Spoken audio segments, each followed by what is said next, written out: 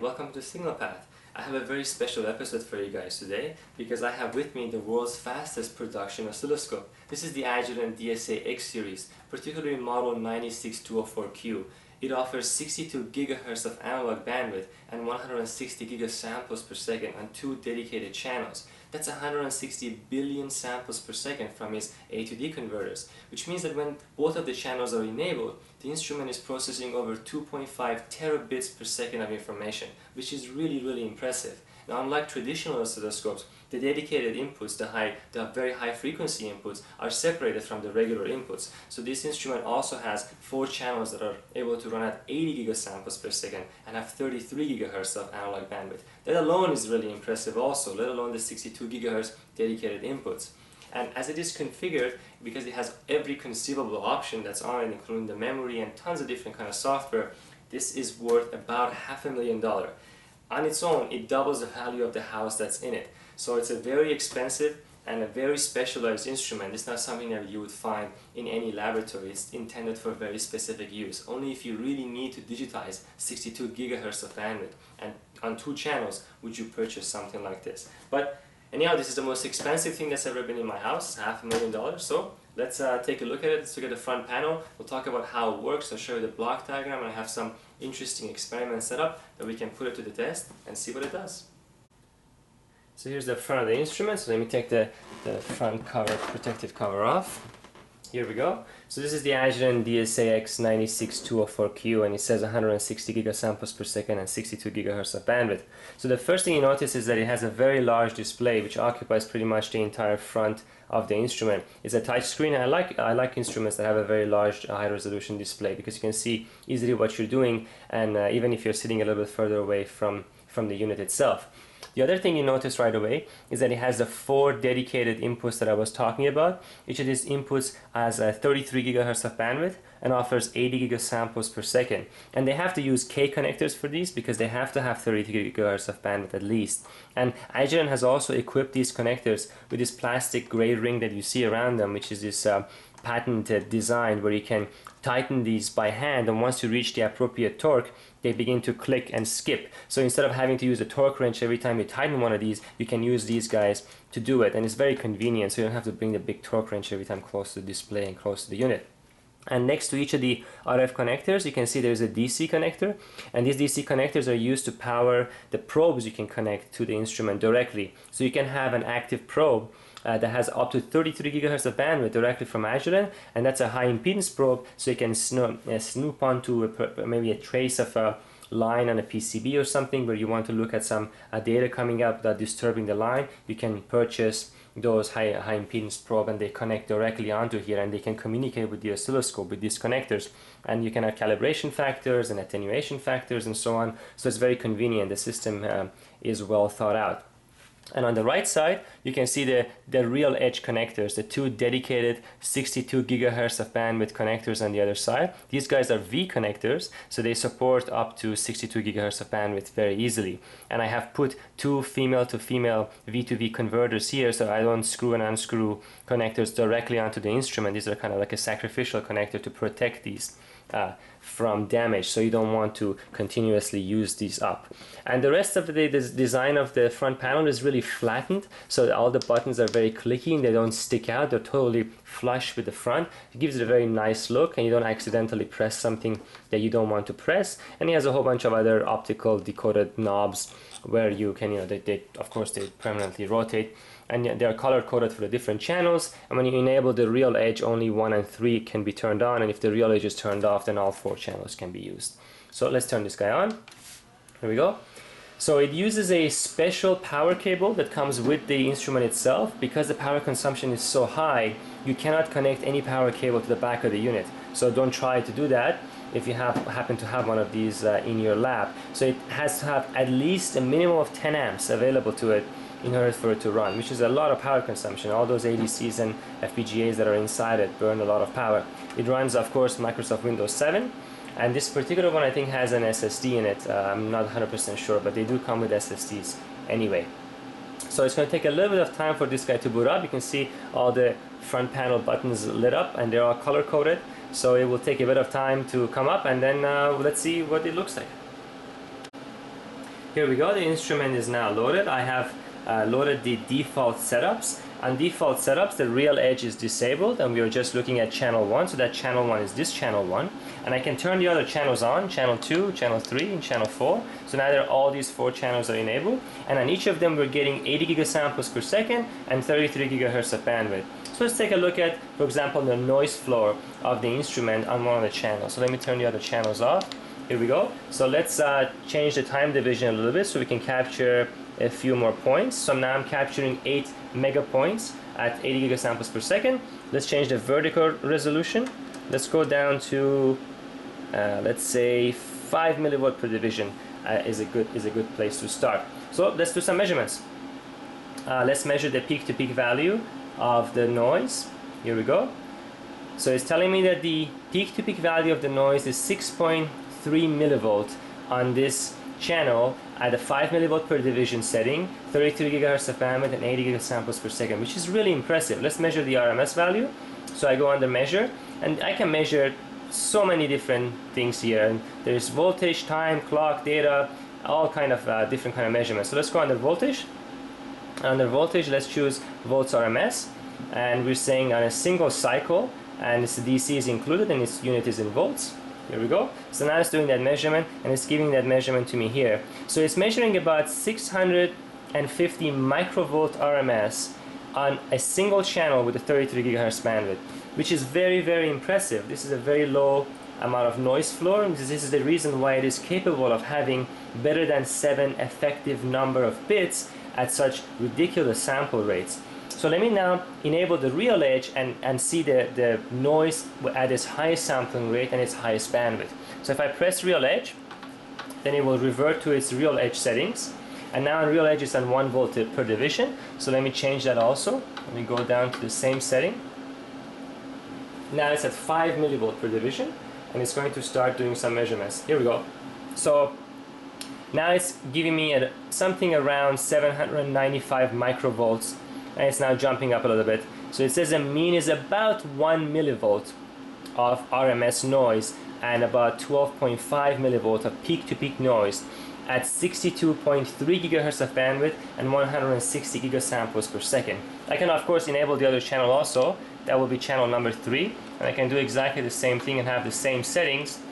Now this is the highest configuration essentially of the instrument, where I have both channels running at 160 gigasamples per second at 62.3 gigahertz of bandwidth. But the noise is about 1 millivolt RMS, which is what also the datasheet reports. The datasheet says that the noise floor of the instrument at 10 millivolt per division is 1 millivolt RMS. So it looks like it is correct, and it's meeting its specification. Remember that I'm measuring this at 5 millivolt per division and not at 10 millivolt per division. So let's take a look at a little bit about the instrument itself, so we can see what we're talking about. So this is the model DSA-X 96204Q, as I mentioned before, and it's running software revision 4.50.0005. And it has some FPGA functions, version on it, and so on, and it's running Windows 7. But if you look at the installed options here on the left, there is no end to this list. This list just keeps going. It has everything: 10 gigabit Ethernet, USB, HDMI, PCI Express, DisplayPort, all kind of different memory configurations. It has different kind of Ethernet compliance, DVI, HDMI, wireless USB, USB 3, some fiber channels, SFP+, SD cards, and so on, SATA, SATA 3, and yeah, the list just keeps going because every possible option is installed on this.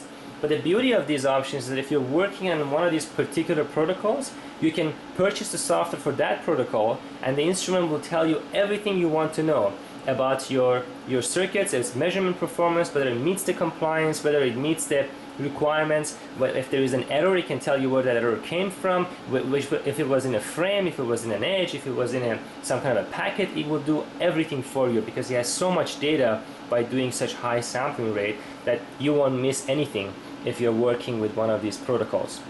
This also of course has the highest amount of memory in it. So if I go under setup and if I go under acquisition, you can see that if I go under manual, I can just continuously increase this memory all the way up to 2 billion points of memory, which can be done on a per channel basis. So you can see that as well. and you can see that you can fix the sampling rate. Right now it's fixed at 160 gigasamples per second, but you can choose to sample at any rate that you want, and you can whether have interpolation or not on your data. So if you like to see only the data points the instrument captures, you can do that. You don't have to allow the instrument to do interpolation for you. So anyhow, enough about that. Let's connect something to it and see what happens.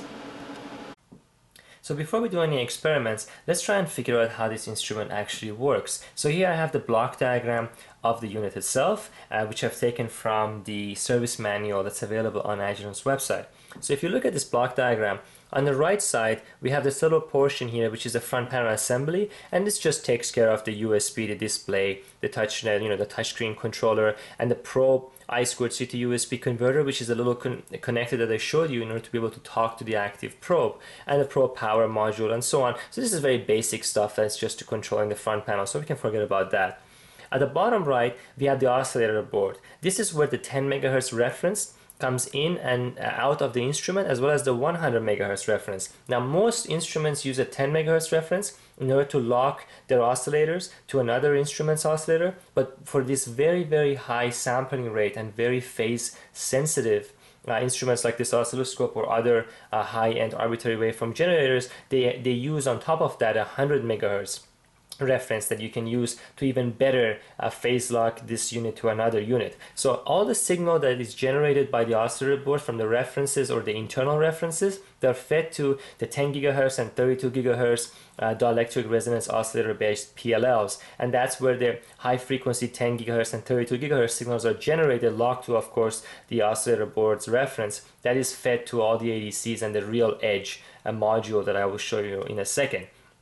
So now the signal coming from the DROs, they go to the RealEdge as well as to these 4 acquisition boards. So there is 4 different acquisition boards inside the main backplane assembly of the oscilloscope. That's where the 4 channels of the oscilloscope, the front ones, are actually fed to. If you look carefully here, there's channel 1, channel 2, channel 3, and channel 4. Those are the main 4 inputs that work at 80 gigasamples per second. And all 4 of them go through 4 coax attenuators. Now these are relay-based attenuators that can set the range on the oscilloscope's vertical input. So remember that these guys use an actual mechanical attenuator to make sure that they get the exact correct level of signal reaching the ADCs, because they want to make sure that they don't overload the ADC, and they want to make sure that there is not too much attenuation inside the ADC before the signal gets there, because the ADCs have a very well-defined optimum input level that they have to receive to be able to provide you with the highest effective number of bits.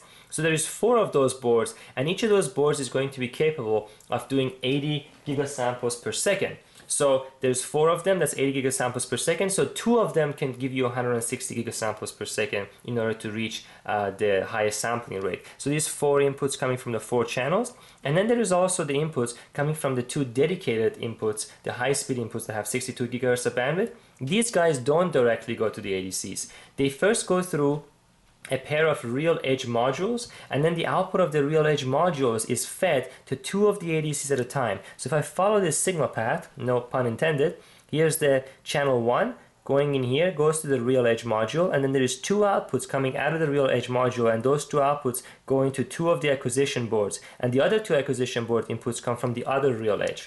Now why would they do this?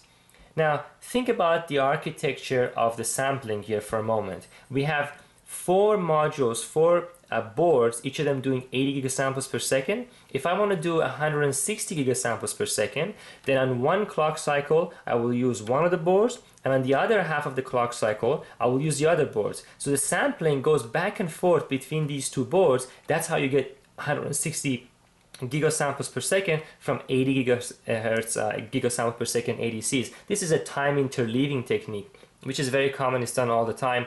Anyhow, even the ADCs inside these modules are heavily time interleaved themselves, and I'll talk about that. So we can time interleave 2 80 gigasamples per second ADCs to get 160 gigasample per second ADCs at 8-bit of resolution.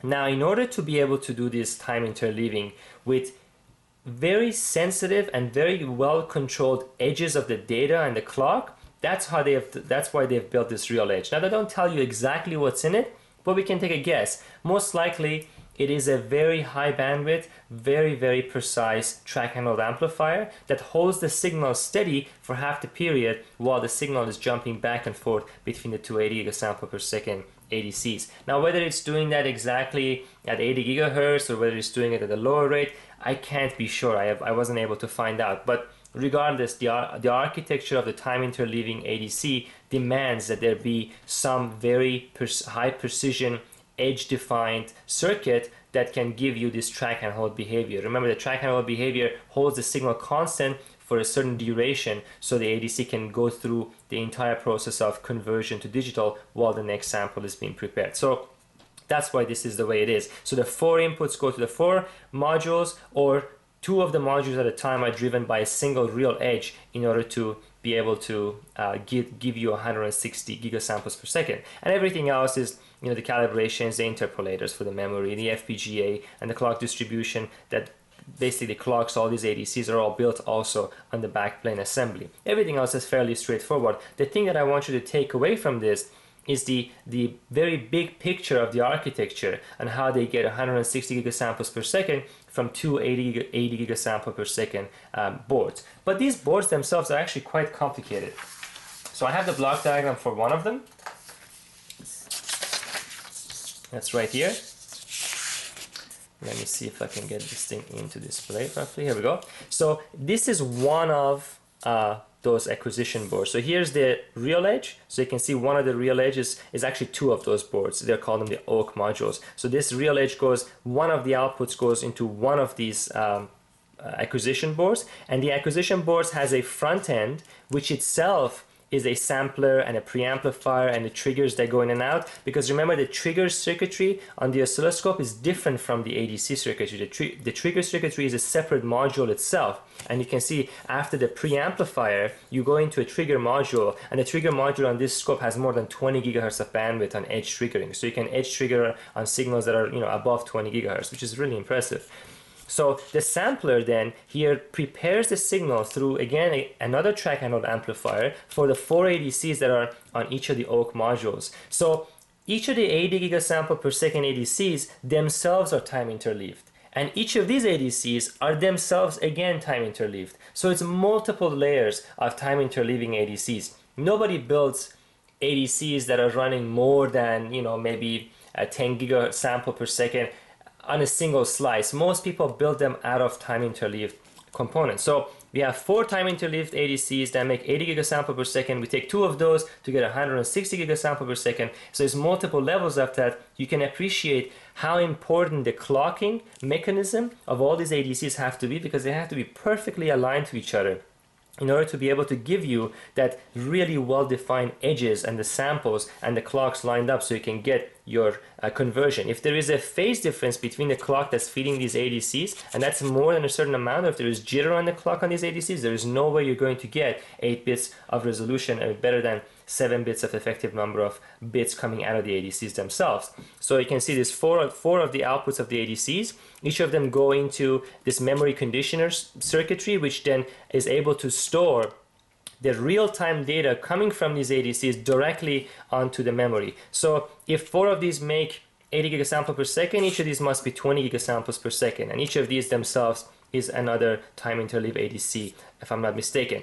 I think that they're making these ADCs out of silicon germanium, and the memory is of course CMOS. So we have silicon germanium by CMOS process they use to build the ADCs, but they use an indium phosphide process to make the RealEdge circuitry. And they have, Agilent has have their own indium phosphide process, which by now must be hitting 400 gigahertz FD&F max of the transistors themselves. So they make the really high speed, really high dynamic range, low noise track anode amplifier front ends in indium phosphide, and then they go into a silicon germanium by CMOS analog to digital converter and sampler and so on in order to get to the ADCs. They can't build the ADCs from indium phosphide because indium phosphide's level of integration can't match SiGe and silicon in general. So that's why they do it this way. But here now we have a very good idea of how they do this. If you're going from the front, if you're coming from the front panel, you go through a preamp, you go through a track channel amplifier, you drive 4 ADCs, and if you're coming from the special inputs, you go through the RealEdge, you go through the preamp again, and then from this you go to yet another board which will be sitting on top of this, and 2 of those will give you 160 gigasamples per second. And there's actually a picture of that. I wish I could take this apart, but if I take this $500,000 oscilloscope apart, then Agilent is going to show up on my house. So I can't take it apart, but I can show you kind of a 3D drawing of what it looks like on the inside. Here's the 4 acquisition boards, 1, 2, 3, 4. Even you can see, even they show the heat sinks here. And I think these 4 are the 4 ADCs. So 1, 2, 3, 4. The 4 ADCs, 1, 2, 3, 4. The 4 memories, or the memory conditioners, and I believe all these are the memory. So you can see exactly how it is constructed. I even have a picture of the RealEdge module. Here we go, from Agilent's marketing material. Oh, let me see if I can get this zoomed in. Here it is. This is the RealEdge module. I believe these are the clock, and this is the input, and this is the output. So you can connect this. This is what sits in front of that block diagram that I showed you. That would be this guy right here. This guy then drives these 2 of these modules at the same time, and that would be from this circuit, and it has to receive 32 gigahertz DRO PLLs inputs, which I believe go in from here. I don't know which port is what, but I'm assuming that that's the case.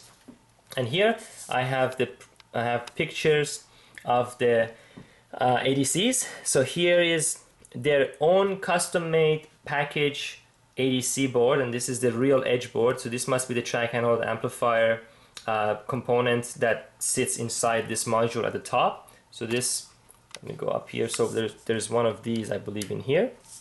And this is the ADC board. Now you can't see much detail in here, unfortunately, but this is a fully custom-made package that Agilent has made. You can see it's a BGA package, and it has every conceivable trick on it. So this thick line that you see here, this looks like it's raised. That's a micro coax. That is actually a coax that they have manufactured inside the package. So there's a ground completely surrounding the trays to emulate a coax cable, give you tons of bandwidth. This must be the input. Or I'm sorry, these are the 2 inputs from the 2 channels, and then I believe the track channel amplifiers must be here and the ADC must be here. I don't know exactly what is what because I don't tell you, and there is 2 ICs here which might be the clock generators and so on. But this blue stuff that you see here is this custom thermal paste that they have developed in order to take all this heat from these A to D converters out of this package. But you can, by looking at this, you can get quickly an idea about how they've manufactured this, how they distribute their signal, how they have the sensitive stuff in micro coax. Anyhow, really fancy stuff. There's a reason why these things cost $500,000, because there's just a remarkable amount of development that's gone into it.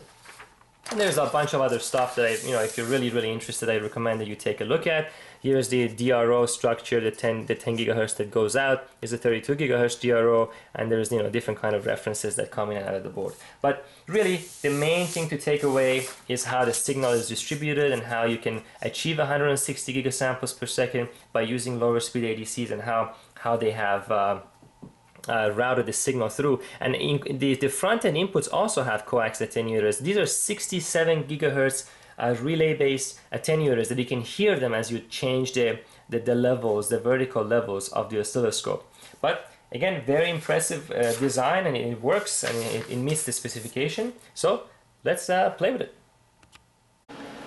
Well, the question is, what do we connect to something like this? I mean, sampling a signal, let's say a signal at 60 gigahertz, sure, you can do that. You'll see a sine wave, and nothing interesting comes out of that. So what I've decided to do as the first experiment is to connect to it this box. So this is a data generator, particularly is a 56 gigabit per second PRBS source. So it's able to generate 56 gigabit per second of NRZ, which is non-return to zero, pulses that come out of the front. So this is used to test communication systems and so on. This is from a company called Centellax. That company doesn't exist anymore. It was purchased by Agilent. So now this instrument's part number is N4975A. So you can look it up on the Agilent website, and Agilent is going to repackage this and put the Agilent logo on it and provide you the support that comes with Agilent and so on. So you're going to be able to see something like this coming from Agilent later. Well, I have this. This was bought from Centellax while Centellax was still in business on their own. So let's connect this little guy to the instrument and see what happens. Again, as always with very high speed, very sensitive instruments, you have to have proper precautions before you connect it to anything. So what I've done here is that I have connected, this guy has two V connectors that come out of the output of the instrument, and I have connected two DC coupling caps to it, to this DC blocks in the front, and there is a termination on one side of it, and the other side is now open. And I'm going to connect the other side directly to the instrument. Again, I'm ESD shielded, grounded, and I know that I will not damage the instrument by that, so you have to make sure that you know what you're doing. So I'm going to use channel 3 of the oscilloscope as the trigger, and we will see why in a moment. Make sure that I do this properly, and I'm going to connect the other end of this to the clock output of this box. So this box provides clock output directly from the instrument as well, so you can use that for synchronization and so on. So we're going to connect that up. I'm going to use a torque wrench to tighten these guys, and a torque wrench in this one. Perfect. I don't need to over tighten them. And I'm using here a V cable, which I have to, of course, because I'm trying to pass 56 gigabit per second of data through it. This is not a very good cable, so this is going to degrade the eye quality, and we will see that once we start to capture it. There we go, that goes there. And this one goes here. Perfect. So now we have everything connected. I'm going to tighten this just enough to make sure that it is connected. That should be good enough for now. There we go. There it is. So let's turn this guy on, and let's start adjusting the scope to see if we get anything at all. Oh, I'm connecting this one. I'm already making a mistake, so you have to turn the RealEdge on because I'm connecting to the RealEdge input. Let's go down to 100 millivolt per division. There we go. There it is. Here's the data. Of course, you're seeing the data overlapping because we are triggering on the rising edge of the data. So if I take a single capture, you can see all the bits. You know, there's two ones in a row. Here's a 0, here's a 1, and here's a 1 0 1 0 pattern. So every time I do single capture, of course, you're going to see a different portion of the waveform, because this is generating 2 to the 15 PRBS sequence, and we're looking at a very small portion of that. So let's run that, and now let's enable channel 3 as well. And on channel 3, we should see the clock. There it is. So if I turn channel 1 off and I trigger on channel 3, you will see the clock coming out. I can measure the frequency of the clock. I know that this clock is at half the data rate, so I expect it to be around 28 gigahertz. And I can go measure, I can go time, and I can go... No, I don't want that. I want frequency. There we go. So it's going to measure the frequency. It says about, you can see here, is about 27, 28 gigahertz, which is correct. So let me turn the channel on again, change the time division, let me erase the marker, turn channel 3 off. Here we go. Now I'm triggering on the clock, which is why you're seeing a nice waveform with individual eye diagrams. Again, if I do a single capture, you can see different various bits come and go. So this looks all nice and everything. What can I do with this? Well, one of the things I can do with it is I can start changing the display function and give it a color grading. There we go. So by giving it color grading, you can actually begin to see the eye diagram form on the display and be able to tell which portions of the eye have some imperfections. For example, I can see that there is a lot of vertical noise here on the 1 and a lot of vertical noise on the 0. I can see that there's quite a bit of ISI and there's quite a bit of jitter happening between each of these eyes, and you can see the white hot spots are the regions where the waveform is repeating most often. So let's do some basic measurements on this eye diagram. I can go under measure, and I can go under eye pattern, and I can do measurements like eye height, eye width, the jitter, the crossing percentage, and the quality factor. So let's measure the jitter on the eye, and let's measure it in an RMS value. Here we go. So it's telling me that the jitter of this eye diagram is 715 femtoseconds, which is pretty good for an RMS jitter for an eye at 56 gigabit per second, but the peak-to-peak jitter is quite a bit higher. So let's measure again. Measure eye pattern eye jitter, and this time I'm going to measure it peak to peak. So the peak to peak value is 4.29 picosecond, and again there's a lot of ISI on this eye because of the long cable and the poor quality of the cable that I'm using. But let's also measure the eye quality factor, so we can have that. I'm going to leave the default settings on that, and the eye quality factor is about 6, which is okay for an eye diagram like that. Now, these type of measurements you can do on any eye diagram, even with a scope that is subsampling. So remember, this is the DSA-X. The DSA-X can do eye diagrams like this also, but it's a subsampling oscilloscope. What this can do, because it is a real-time scope, is to be able to give you jitter and noise decomposition of your data, even if your data is not periodic. So if you have an arbitrary data stream, or if you have a data stream that is very, very long and it has a very long periodicity, for example, maybe a 2 to the 31 PRBS sequence, and you don't have enough memory in any other oscilloscope to capture the entire pattern to be able to do jitter decomposition, you can do jitter decomposition on a portion of your waveform that is not periodic. That's a really important feature. If you're familiar with this type of analysis, you would know what I'm talking about, because if I go under this jitter noise analysis setup that it has, you can see here at the bottom, I can tell it that yes, that the signal is periodic, and I can choose among a whole bunch of different periodic signals, to do the 7 PRBS, and I can keep going higher, to do the 11, to do the 12, to do the 14. So I can have all kind of different periodic signals, or I can have a totally arbitrary signal.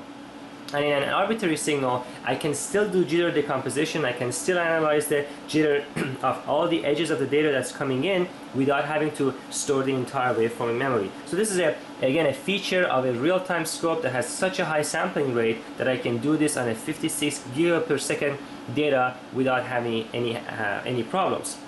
So the next thing I want to do is I want to introduce some purposely damage the eye and then see this guy capture that in real time, and so we can look at how the waveform looks like when the eye is being tempered with. So let me start that. So this instrument, the Centellax PRBS generator, has an output retimer which retimes the data just as it is about to exit the instrument, and I have control over the phase of that retimer, and I can change that in order to actually retime the data in an incorrect way and cause metastable regions in the eye diagram. So I'm going to do that right now, and if you look at the eye diagram, I should be able to cause some major problems with it. Let me clear the display so we can see at some point I'm going to begin to totally destroy the eye. There we go, it's almost there. There it is. There you go. There it is. I got it. So there we go.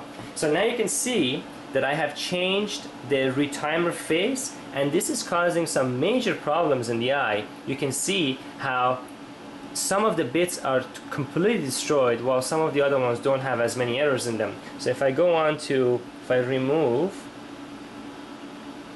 the color grading, you can see occasionally if I do a single capture, and we may be able to find one that is bad, although it's going to be pretty difficult to see.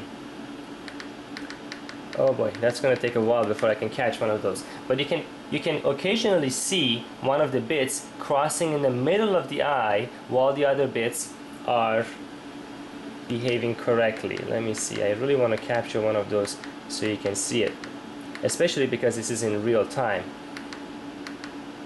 Let me go. Keep going until we find one that looks really bad. There's a fairly good example of it. Here we go. Here's one. You can see that this bit is completely out of place, as opposed to reaching the low level as these guys are reaching. Remember, the fact that this is much higher than this is due to ISI. That's a different problem. But this particular one is due to the fact that we are making a retiming mistake, and it's much higher than the other value. If I continue on, I should be able to see even more of them. Here's one. Here's a good example. This bit is completely out of place because the retimer is causing it not to be able to reach the highest value. Again, if you have to be familiar with this type of signaling to know exactly what I'm talking about. But this is the first time you can see something like this, and you can see the imperfections of the bits directly live in real time because of the fact that you have such a high sampling rate and you're able to see it in real time as opposed to only in the eye diagram mode, which we were looking at before. I mean, in the eye diagram mode, these things can be seen using other types of scopes as well. But here, to be able to see it directly in real time is very impressive. So, for example, let's say that you have a problem where a particular bit is always misbehaving, or a couple of bits are always misbehaving. You can capture this in real time and then bring the data out and find out which bit is causing the problem, even if your signal is not periodic. Here we go. Now I have changed the phase so much that the eye diagram is almost completely gone. And if I were to disable the color grading, you can see how there are many lines going right through the eye. Again, this is at 56 gigabit per second. You're seeing this live.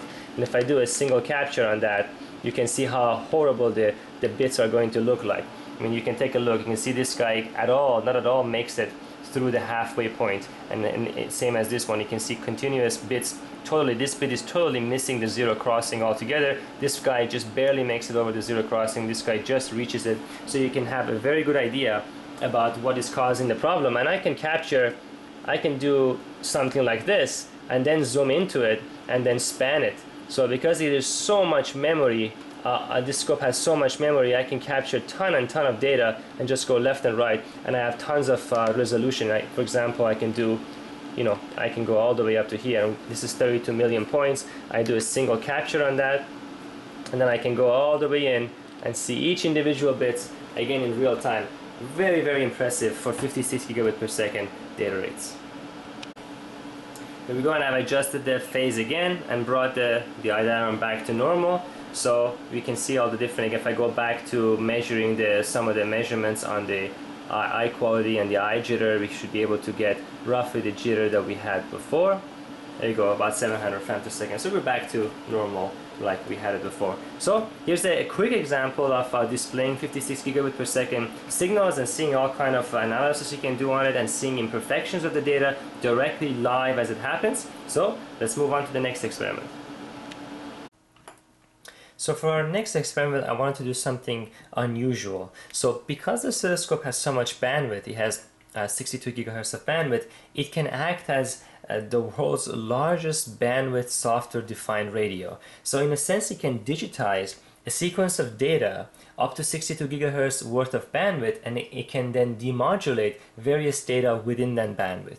So you could have a whole bunch of different sequences of data at different carrier frequencies from DC to 62 gigahertz, all of them superimposed at the same time, and the scope can demodulate all of them in real time simultaneously. So I want to demonstrate some of that and show you the capability of the oscilloscope. So what I have in mind is to do the following. I have two sources of data that are PRBS generators, PRBS 7 and PRBS 9. These are going to come from my FPGA board that you've seen in some of the previous videos, and they're going to come at a 3.125 gigabit per second. So if you think about it, the frequency content of the PRBS sequence, I have already shown that in one of my previous videos, so I recommend that you go and look at that if you don't know about it. But in particular, a 3.125 gigabit per second sequence is going to have a frequency content that's going to look something like this, where it's going to have a null right there at the data rate, so at about 3.1 gigahertz right there. So this is the frequency content of a PRBS sequence. So it starts from DC and goes up to mostly about 3.1 gigahertz. That's the majority of the power is in that portion of the spectrum. And I have another one down here that's a different sequence. It's a 2 to the 9 PRBS sequence. It also has a similar spectral content. It's going to look just like that. It's just a different sequence. And this one is going to be also at 3.15 gigahertz or so. So I'm going to take these two. I'm going to feed these PRBS sequences directly to two double sideband mixers, and these mixers are going to upconvert the frequency content of this PRBS sequence around the local oscillator frequency that's being fed to them. Now these are double sideband mixers, so they don't have image rejection, and the spectrum is going to be mirrored around the LO frequency. The LO frequency of the mixers are going to be generated using two Yig oscillators. These are yttrium iron garnet oscillators, which are magnetically tuned, as opposed to other type of oscillators which are tuned by a voltage. So they're a little bit different, but anyhow, that's for a different tutorial. So these Yig oscillators, I'm going to have one of them tuned to 20 gigahertz and the other one tuned to 40 gigahertz. So one of these LOs is going to go to the top mixer, mixer number 1, and the other LO is going to go to the bottom mixer, mixer number 2.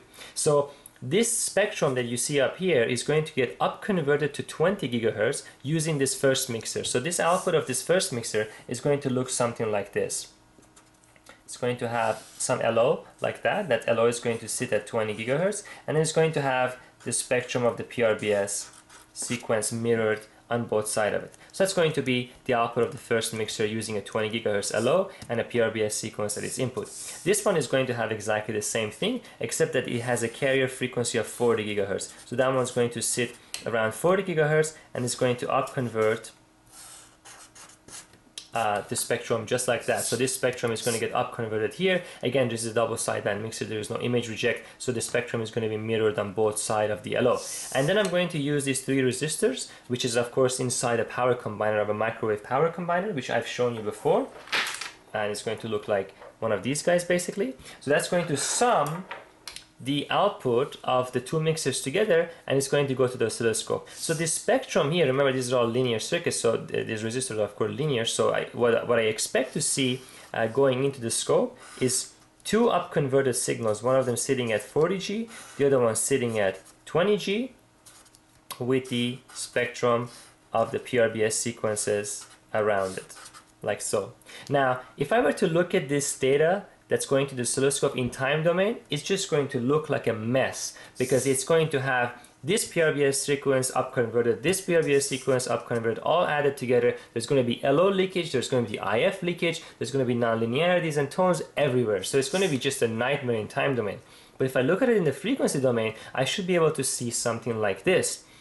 And because the oscilloscope has so much bandwidth, it can capture this entire chunk of data up to 62 gigahertz, which I don't even need. I'm only going up to 40 something, maybe 45 gigahertz or so. But anyhow, I can capture it all the way up to 62 gigahertz, and then I can apply DSP to it and remove this portion that is of interest to me and isolate it, and also this portion that is of interest to me, isolate it, and then recover my original data back. So my oscilloscope is going to act as not only the receiver, but also the down conversion, the filtering, the DSP, and the recovery of the data, the clock and data recovery of the data. Everything is going to be done in the DSP domain because I have digitized this entire bandwidth. Simultaneously, I can recover both of these at the same time. If I were to do this using microwave techniques, I would need to split this into 2 again. After I receive it, I need to split it into 2, filter one around 20 gigahertz, filter the other one at 40 gigahertz, make sure I filter the images, make sure I filter the LO feed through. I'm going to have very nice sharp filters in microwave to be able to recover this data. But with the oscilloscope, digitizing this entire band, I can remove that and I can do the DSP and I can remove the data simultaneously, all within the entire bandwidth of the oscilloscope, which is really impressive and an unusual thing to do. But again, it shows exactly what the oscilloscope can do, and it can show its capabilities to be used as a true software-defined radio with ridiculous amount of bandwidth. So let me explain to you how this setup works. So here's my FPGA board. We've seen this board before. This uses a Vertex 2 Pro and is capable of generating the 3.125 gigabit per second data that I want on multiple of its transceivers. So I'm using 2 of its transceivers. So here's transceiver number 1 and here's transceiver number 2's outputs. You can see that I have loopback cables. These cables go from the output of the transmitter to the input of the receiver directly on the board itself, so the FPGA can synchronize and tell me that the link is active. There is the other one for the other channel. There is DC decoupling caps and termination resistors on the ports that are not being used. And these are the 2 outputs, the channel 1 PRBS and channel 2 PRBS that I am using. Both of those come into this little contraption that I've built here. So let me get a chair and show you a little bit a close view of what I'm talking about. Here we go. So let me just give you a close-up view on here. So you can see again the DC decoupling caps that are here, the termination resistor that is on this side with a DC decoupling cap again, and the 2 cables come out here and they go into these 2 Yig oscillators. So here's the first Yig oscillator, here's the second Yig oscillator. Both of these Yig oscillators can be tuned anywhere from 20 to 40 gigahertz. And you can see on the top, what I've done is that I've connected their ground together This is the two ground cables coming from the Eagle oscillators connected together. There's the VDD, the 15 volt VDD of both of them shared together. And the negative terminal of their tuning port are also connected together. So the power supply of the Eagle oscillator, which is this guy, just the 15 volts to turn on the core, the resonator on. That one comes all the way from here. That's set to 15 volts. It's drawing 166 milliamps. That's the first thing. The other two, which are connected to the magnetic coils of the Eagle oscillators, here's the first one, here's the second one, here's the ground. They come from my Agilent supply that is sitting on this side.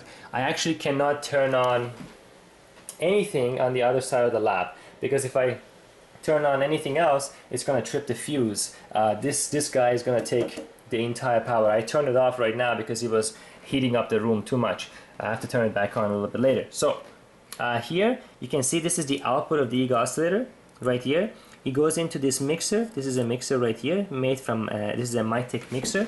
The part number for it is TB04401W1 or LW1. Anyhow, you can take a look. Let me see if I can zoom in here for those of you who might be interested to go and look up this data sheet. I don't know if you can see it or not. Here we go. There it is. So there is the first mixer. Here's the second mixer. Here are the IF signals going to the mixer. The LOs are of course coming from the Eagle oscillators, and then the output of the two mixers coming out of these two white cables are combined in this power combiner, which you've seen from one of my previous videos, and the output of the power combiner goes directly onto the first channel of the oscilloscope. So if I give you a bird's eye view of everything, and then of course the FPGA board is controlled by the laptop, which is sitting right here. And one other thing I wanted to mention is that I do all my schematics that I show you on my website from this online tool from circuitlab.com. So you can see in the top left the address there. So circuitlab.com has given me actually and upgraded my account so I can do more fancy drawing for you guys. So I wanted to thank them for that. And go ahead and check them out if you're not aware of them. You can simulate your circuits and you can create all kind of circuit diagrams, and they have a very nice interface to use. So I draw all the circuit diagrams that I show on my website using their software. So here we go. There's again just a quick view of this. Here's my IF signals going to the two mixers. Here's the two Eagle oscillators generating 20 gigahertz and 40 gigahertz. The outputs are summed up together and they go to the oscilloscope, just like the block diagram that I have shown you here. So you can do a one-to-one comparison. Here's the PRBS generators coming from these two channels. Here's the first mixer, second mixer up here. The two Eagle oscillators are down here. This power combiner is this last piece that's here, and of course the output goes to the scope here and the output goes to the scope there. So the only thing left to do is to turn this whole thing on, turn the scope back on, and see if we actually get this, which is what we expect to see. So because it's very difficult to see something in the time domain, let's create an FFT window, a proper FFT window using the oscilloscope's own software, and that would allow us to be able to see the spectrum directly on the oscilloscope itself. Let me see if I can get somewhat of a, this is much harder than it seems, reasonable view of the scope screen. Here we go, that should be okay. So I'm going to go to analyze and do a math and FFT. I'm going to apply, you can see there's tons of functionality built into the scope. So let's go and say FFT magnitude, and I'm going to say display on, so it will show the FFT magnitude. Now I want to see the entire bandwidth of the signal. So I'm going to say I want to see all this, essentially all the way up to 65 gigahertz. So it starts at 0 hertz. I can tell it to stop at 65 gigahertz, which is just over the bandwidth of the oscilloscope itself. I'm going to set the resolution bandwidth to be something more reasonable, maybe 100 kilohertz. So there's the resolution bandwidth. Let's say the reference level to minus, let's say minus 65 dBm, which is very low. Here we go. And the scale is 10 dB per second. And here we go. So this, what you're seeing right now, is the FFT of the signal of the oscilloscope itself. So that's all those tones are the internal tones generated by the oscilloscope itself and the noise floor of the system, because I am not applying any signal yet. So let's go ahead and apply something. So we should be able to start seeing some tones. So what I'm going to do is I'm going to increase the voltage on my power supply over there until the magnetic field is generated inside, sufficient magnetic field is present inside the Eagle oscillator, and then it should start generating a tone for us. So let's do that. So I'm going to go up 1 volt, 2 volts, 3 volts, 4, 5, 6, there we go. So at 6 volts, at 5 volts, the Eagle oscillator is taking 500 milliamps. Remember, this is what matters. This doesn't matter because it's magnetically tuned, so it's the magnetic field that matters. So it's the relationship of current to frequency in the Eagle oscillator is based on is linear as a function of current, not voltage. Anyhow, so we go back. We can see our LO. Now, you can tell me, I guess I can make this an open question for everybody. Why am I seeing this LO signal coming out of the mixer? Where is that coming from? Because this signal is not directly from the Eagle oscillator, it's coming from the mixer itself. So think about it. But anyhow, this will help us to find out what is the frequency. So I can say here, use marker, and I set up a peak surge at -40 is good. So I can do a single conversion, and then I will get a marker here. And the marker tells me that the frequency is 20.6 gigahertz. That's perfect. That can be our first frequency, because I've only turned on one of the Eagle oscillators. Now you can see there is a second harmonic and even the third harmonic of the signal that is being measured.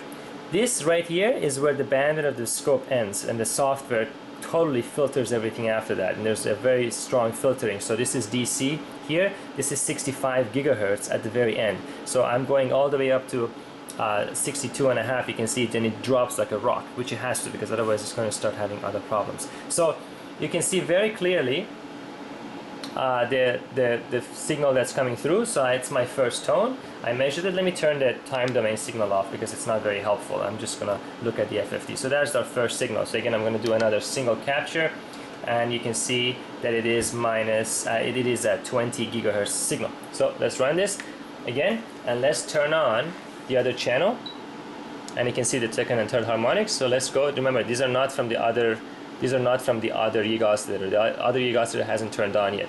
So I'm going to go to 4 and 5. Here's the other Eagle oscillator is kicking in. There it is. This is the main tone. That's the other tone of the Eagle oscillator. Let's keep going. 8, 9. I don't know. Let's do some other frequency. Let me see what that is. We'll do a single. Move on. There it is. The second tone is at 36 gigahertz. That's fine. We can use 36 gigahertz. It doesn't matter. I just want to stay reasonably away from the other harmonics. But I can go even higher. So just to prove to you that indeed we can go all the way up to 40 gigahertz. Where is it? There it is. There it is. This is now the other Eagle oscillator. It's sitting right next to the second harmonic of the first Eagle oscillator. So I'm going to do a single capture.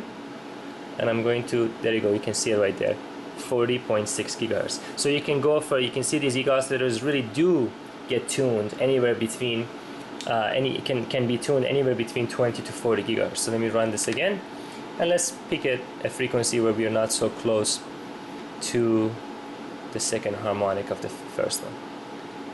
This is okay. And yeah, we have a lot of freedom because we're doing whatever we want anyway. So there you go, 39 gigahertz, fine. Let's keep it at that. Now, the frequency of the Eagle oscillators are shifting. I'm gonna keep that as an open question for you too, and tell me why are this frequency has already gone much higher than it used to be before. So you can think about it and tell me why they're shifting. So let me bring it back. And there we go. There it is. So here's my first LO, here's my second LO coming from the mixers. And I can turn both of them off. You can see both Eagle oscillators off, both Eagle oscillators on. So now let's go to the FPGA board and try to generate some PRBS sequences. So I have turned on the FPGA board. So now we can go to the laptop like so, and this is the interface of the FPGA software that is running right now on the computer. I hope that this is at least reasonably visible. So I can set up some parameters, so I can prove to you that indeed it is doing what I'm expecting it to do. So first I'm going to select the package type. The package type is 3. Don't worry about the little details. Then I'm going to go to main menu, and then from there I'm going to go set the Rocket IO attributes. So there is, I know that I'm using MG2 and MG6.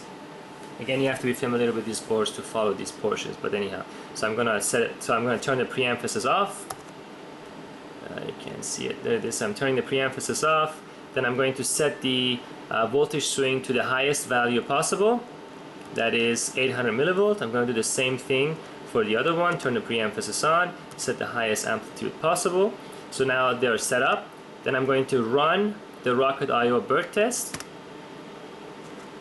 So now it's going to generate the PRBS sequences for me, and it's going to try to create a pattern. Now I'm going to change the data type on both of them. Let's set them both to PRBS 7 to begin with. There it is. Now they're set to PRBS 7. It's now resetting them. And voila. Let's see. Now it's refreshing. Let me see if there you go. So you can see, remember, I have loopbacks on the FPGA. Because I have loopbacks, this is able to create a link and tell me if the link is active. So on the first MG2, which is the first transceiver, the transceiver is sending data at 3.125 gigabit per second. The bit error rate is 0 because it's not making any mistakes, and you can see that it's generating a PRBS 7.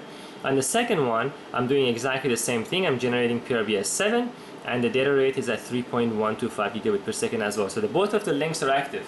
Now, remember what we're expecting. We are expecting to see something like this. Now let's go back to the oscilloscope and take a look at it. I'm going to pose some extra question for you guys to think about. I have turned off the Yiga oscillators, so there is no Yiga oscillator right now. And this is what I'm seeing on the scope. Okay? So there is no mixer LO. You can tell me why I see that. Okay, I want you to think about it and tell me why I see this pattern here. Now I'm going to turn the LOs on. And here we are. I hope you recognize this because it is exactly what I drew on the paper. Take a look at it. I told you we will have double sideband data of PRBS around the first LO. Then I said we will have double sideband data around the second LO. And I told you there will be some other things which are the result of the imperfections of the system. Take a look at this. It's even lining up perfectly. Here's the first one. Here's your double sideband PRBS sequence around the first LO. Here's the second one. Here's your second PRBS data around your second LO. And these are other things. Again, I leave it up to you to tell me what these other things are. But this is the one, this is what I'm interested in, this is what I'm interested.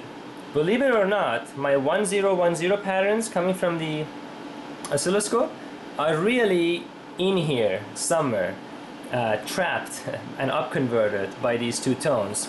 Now if I look at the time domain signal, let me for a moment turn off the FFT, turn on the time domain signal. Oh, I was actually clipping it, so I should do that FFT again. Just so you can see there we go, it's a little bit better. So let me turn this off, so it's actually more clean, so you can even see it better. So again, I pose yet another question to you. Why did the clipping cause the spectrum to look like that? And I want you to think about this because these are all DSP concepts that you need to really understand to appreciate what's happening. So think about that too. So you can see something here. I want you to tell me what that is. I see something here. Tell me what that is also. And these two are of course what I showed here. You can even see the second lumps, which are the little ones that I drew. They actually are there. And you can see one tone here very clearly. There's another tone here. There's another tone there. You have to think about what each of those things are. I want you to consider them very carefully and discuss them on the website. But here we go. So we see the full spectrum starting from DC, stopping at 62.5 gigahertz. Tons of data here, tons of information there. So let me turn the FFT off. Here we go. Turn the signal on. And this is our signal in the time domain. Really, it means absolutely nothing. There is too much stuff on this that you cannot really tell what is going on because it's multiple things upconverted. But the result of all of that is, of course, the FFT that we saw. Oops, what did I do?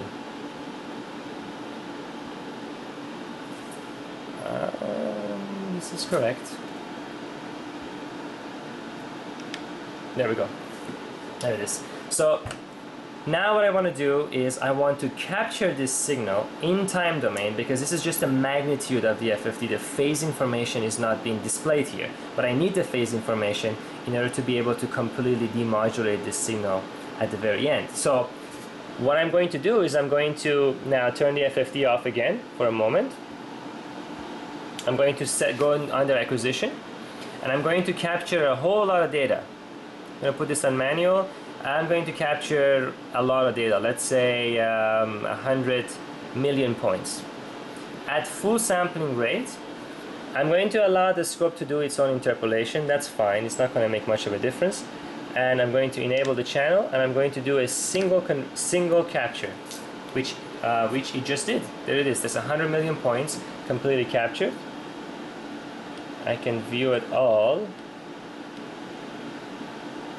at once. Come on, it's now processing. There it is.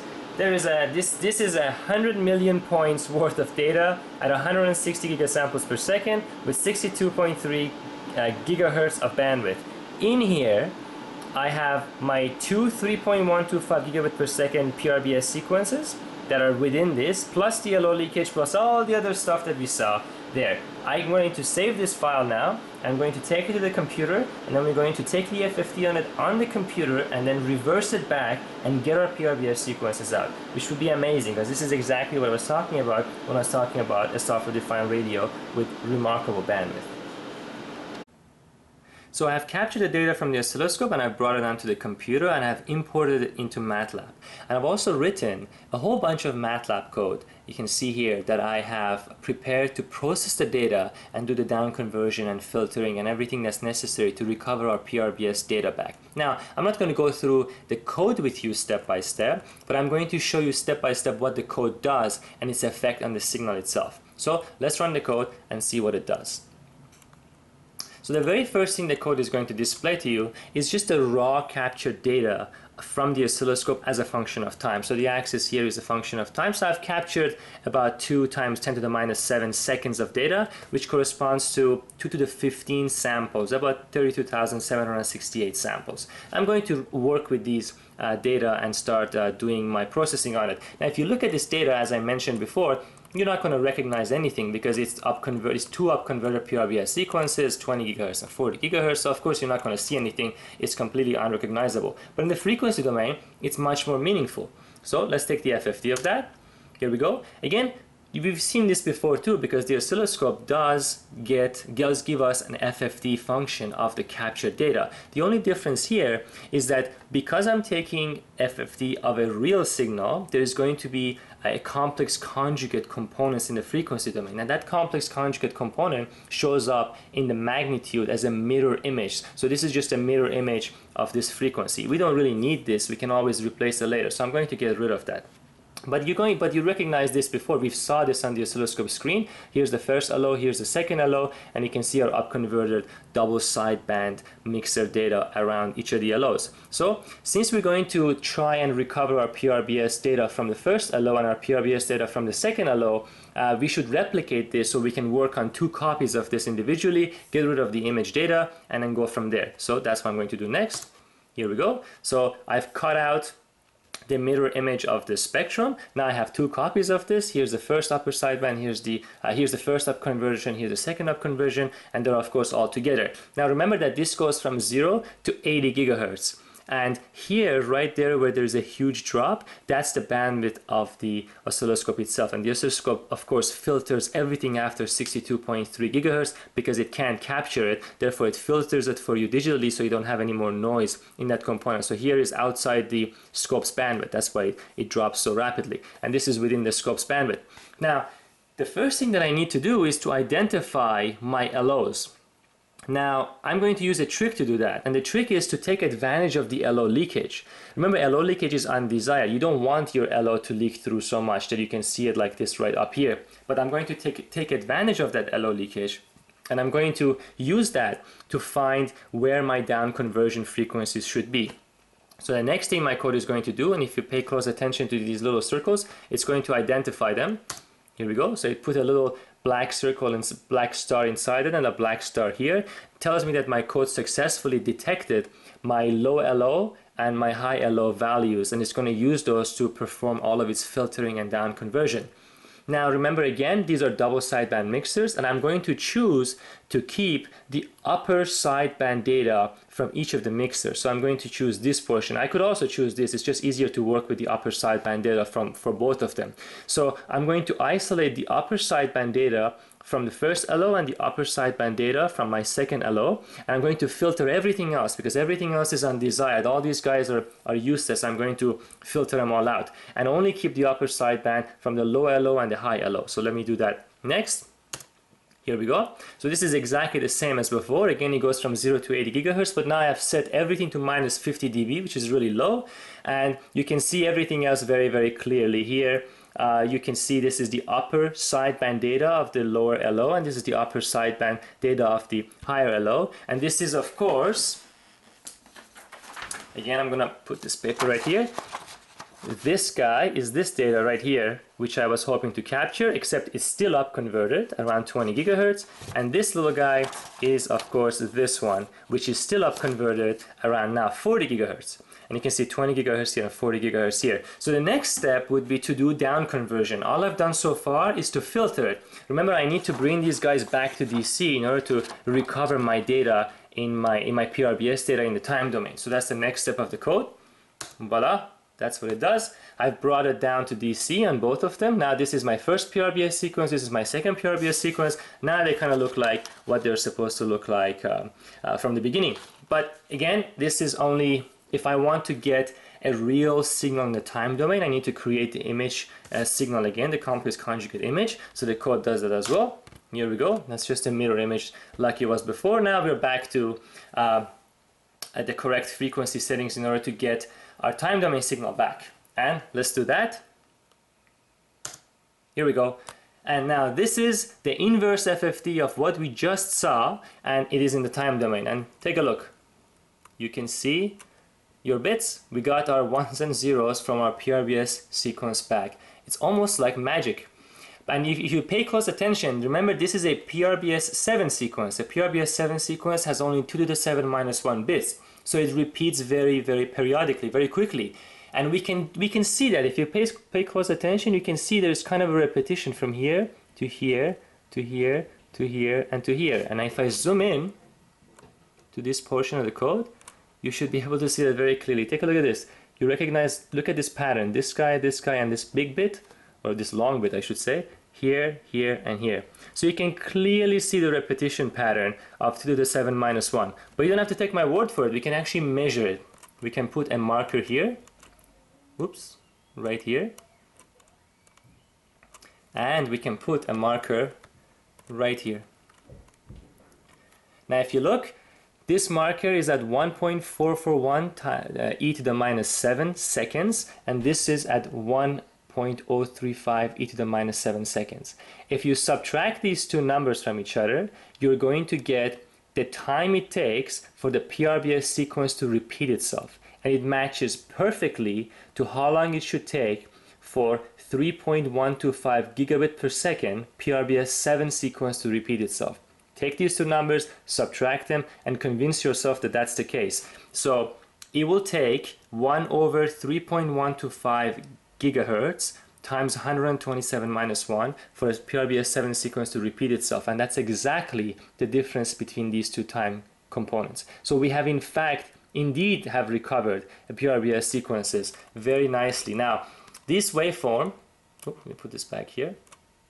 Now this waveform looks much nicer than the waveform at the bottom, but rest assured this has exactly the same properties, just that this one is a little bit more noisy because it was in the upper frequency, so I couldn't filter it very well. But this, again, I've double checked, I verified this, and this indeed is also a PRBS 7, and it matches perfectly. And we have recovered both of them simultaneously, independently from the original spectrum, and we can see that this is exactly, oops, this is exactly what we wanted to do and get our data back.